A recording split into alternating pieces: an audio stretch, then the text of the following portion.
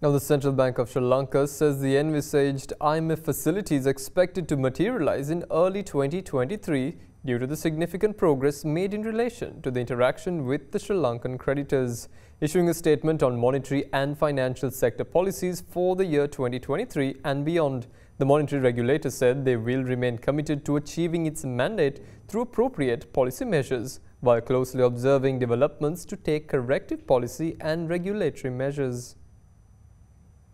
Issuing a statement on monetary and financial sector policies for 2023 and beyond, the central bank said that measures are underway to secure financing assurances from official creditors for the debt restructuring process aimed at ensuring medium-term public debt sustainability. The monetary regulator said with significant progress being made at present in relation to the interaction with the Sri Lankan creditors, the envisaged IMF facility is expected to materialize in early 2023. With regard to inflation, the central bank said the headline inflation is expected to move along in disinflationary path with a deceleration in the first half of 2023 and reaching the desired levels of inflation towards the end of 2023. The CBSL added that if any upside risks to inflation emerge in the period ahead, that would be addressed through appropriate policy measures. The statement also said that the Sri Lankan economy, which is projected to register a real contraction of around 8% in 2022, is expected to record a gradual recovery from the second half of this year and sustain the growth momentum beyond.